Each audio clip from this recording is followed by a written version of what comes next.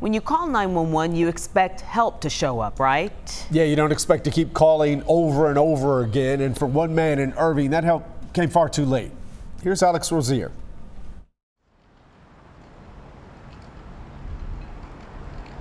Not making any excuses for what we did, not trying to cover it up. We could do better. Irving Police Chief Jeff Spivey offered the most sincere apology. I feel horrible.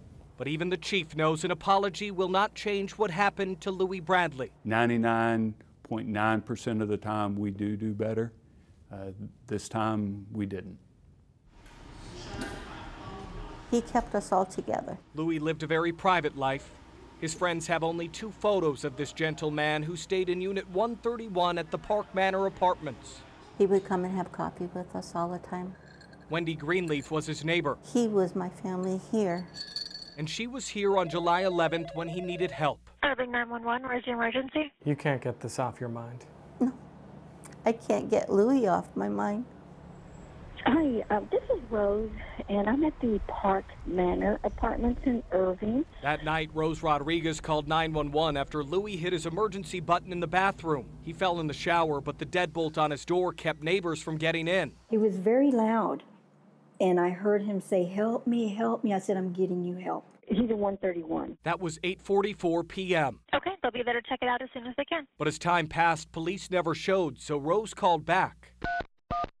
This is at the Park Manor Apartments, but I haven't seen a police or ambulance or anybody show up yet. I could still hear him yelling, and I said, "Don't worry, we're getting you someone, relax." And I heard him say, "Thank you."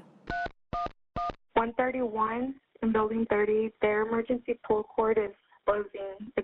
It's on. Okay, we've already been out there to check it out and everything's okay. It's been 26 minutes. I called my maintenance man back and he says that the emergency pull cord is still buzzing. No one has been there yet. Irving 911, this is Brittany, where's the emergency? This is Rose Rodriguez, calling for the 3rd time. We haven't gotten a police or ambulance over to the Park Manor Apartments. I knocked on the window. I said, "Someone's on the way." And I heard a little beep of a voice. I'm really concerned now because he's not even answering. I felt bad, and at that point, I walked to the, to the lobby where everyone was at, and I told my husband, "Baby, I think he's dead."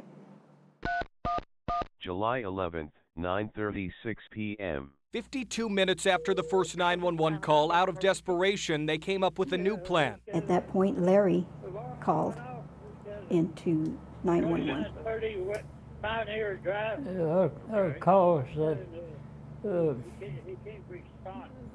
it's had a fire. What kind of alarm is it? Alarm in the hall. Is the fire alarm?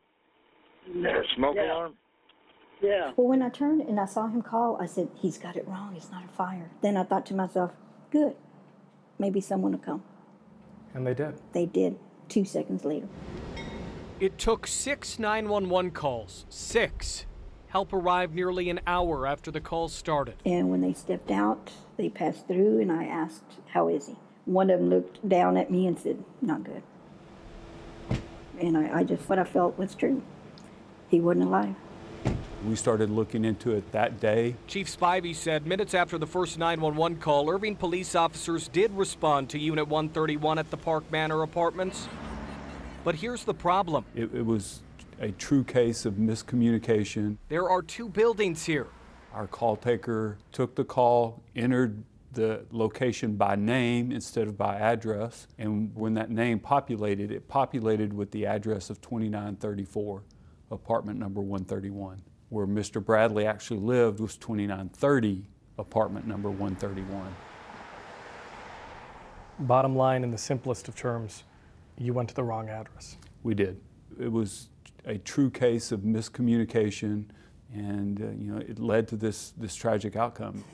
He died in an awful way. For the people of Park Manor, the pain from this final fall will last a long while. They should have been here on the first call. But now they need no help remembering Louis Bradley. Okay, they'll be there to check it out as soon as they can. Everyone agrees.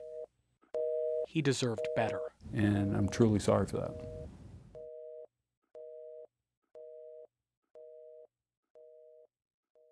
It is important to note when the chief learned of Louis' passing, he launched an internal investigation. Yeah, we heard him take full responsibility. We know all the people involved have been disciplined. And if you want to hear more about the changes the police chief made in that department, just open this story on WFAA.com.